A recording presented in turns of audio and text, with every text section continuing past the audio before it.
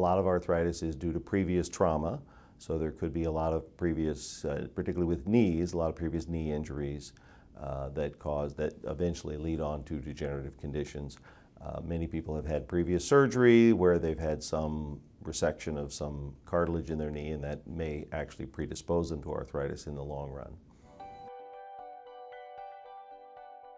The primary symptom of osteoarthritis or arthritis in general is pain, generally accompanied by a certain amount of stiffness, and that also has an impact on activities of daily living. That could be walking, stair climbing, and obviously a variety of sports type activities. With hip arthritis, what we typically see is pain, but the stiffness is really what brings people in, so having difficulty tying their shoes, having difficulty getting on and off the toilet and things like that. So as they start to notice that the hip just doesn't move like it used to anymore, that's oftentimes what brings them in. Most people see their primary care doctor for these types of symptoms first. They usually try anti-inflammatory medications. A lot of them try over-the-counter anti-inflammatory medications and then move to prescription medications with their primary care doctor.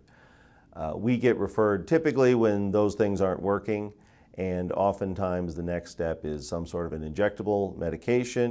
There's two basic types of injectable medications. There are steroid or cortisone injections, and those have been done for years and they're quite effective.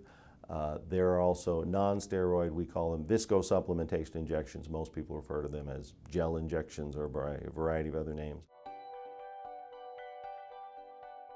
There's a variety of procedures that we do that are not joint replacements that may stave off or delay joint replacements, and that's primarily with knees.